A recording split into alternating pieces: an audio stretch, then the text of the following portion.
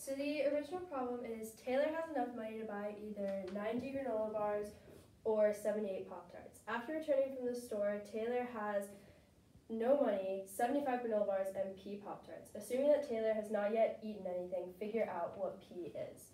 So we know that 90 granola bars is equal to 78 Pop-Tarts because she can buy either or, so they're the same amount in like monetary value. And after returning from the store, she has 75 granola bars, so it's like a fraction of that. So then we can figure out what one granola bar is equal to in terms of Pop-Tarts, and then what Pop-Tarts are equal to in terms of granola bars by dividing them. So one granola bar is equal to 90/78 of a Pop-Tart, which is a little bit greater than 1.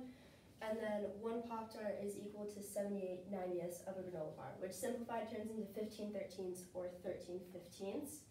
And then you have to figure out what 75 granola bars are equal to in terms of Pop-Tarts. So you just multiply that by 13/15 to put it in terms of Pop-Tarts, which is 65. And then to find the total amount that she bought with the money she had remaining, you subtract 65 from the 78 total possible Pop-Tarts to get she has 75 granola bars and 13 Pop-Tarts.